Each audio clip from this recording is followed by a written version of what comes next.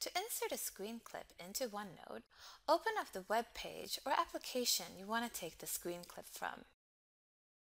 Open up OneNote again, click the Insert tab, and then Screen Clipping. The most recent application opened will go white. Hold down the left mouse button and select your clip.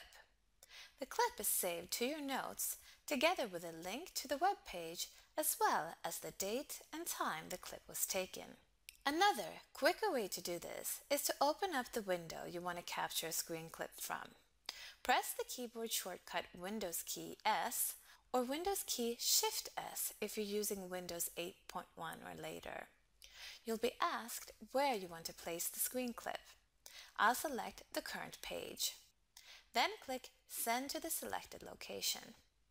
Open up OneNote and there is the screen clip.